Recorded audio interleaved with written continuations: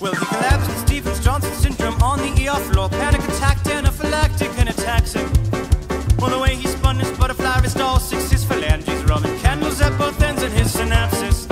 And the method with which he recycled his humus, Trojan horse, his blood-brain barrier, and raised the LD50, yes, yes.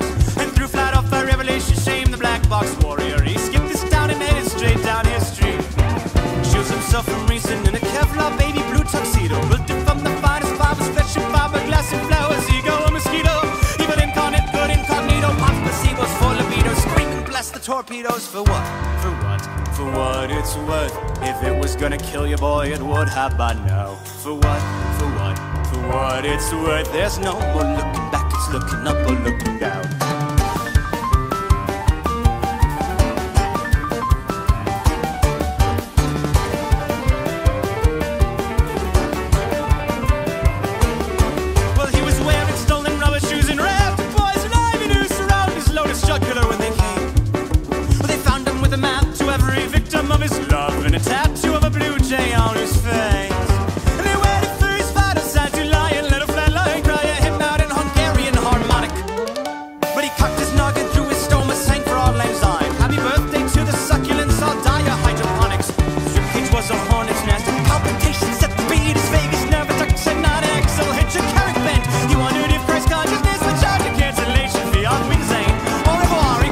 Right by the ends. For what?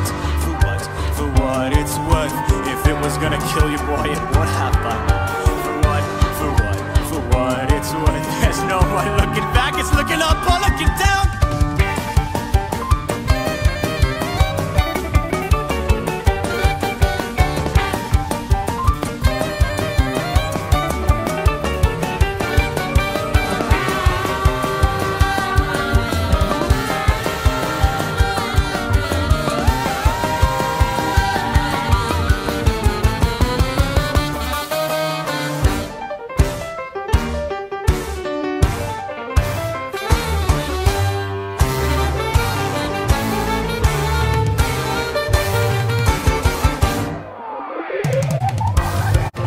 Being chased. Being run out of settlement, I've been saying, but why? They're shouting at me, throwing rocks, telling me I've done things I know I'd never do, stealing grain from stockpiles, selling snake oils, false tonics to local children, making mid-2000s pop culture focused comedy. Okay, now I was at the village. I'm living a hole what was probably once someone's basement. There are pages pinned to the walls connected with loose bits of string, clues. Trying to figure out who framed me. My eyes are bloodshot. I barely think I had a second days, not counting blackouts. Since I was slipping past, getting back into the village, visiting all the haunts, looking for any scrap of a lead. I fight the urge to return to my family's tent, to watch my husband sleep. I don't deserve it. Not after. But come on, what's that mean? I find it all. I find it in my leggings, a scar blazing across his forehead. I don't know what to make it. I don't know what it means. I'm back in the hole, curled on the floor, clutching the dolls on my chest, pulling clumps of brown hair from myself. Brown hair, straight brown hair, not mine. I scrambled across the concrete floor, over to a puddle of piss in the corner. I gazed at my reflection. Oh God, I understand now. It's so clear. It's always been right in front of me.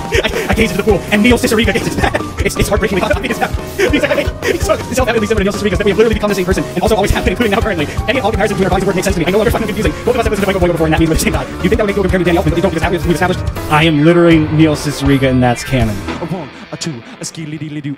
A bloody knife has split your infrastructure. Why do you have your motor function? Coil on machinations of the dead. Well, you mainline your animus, karate chop your abacus, and learn to be an animal instead. But I never think you're better than this. Your modus operandi causes Nazi scutism and suicide. Why did I know self be true when it is you who are the problem, not the things you do, but something sick inside?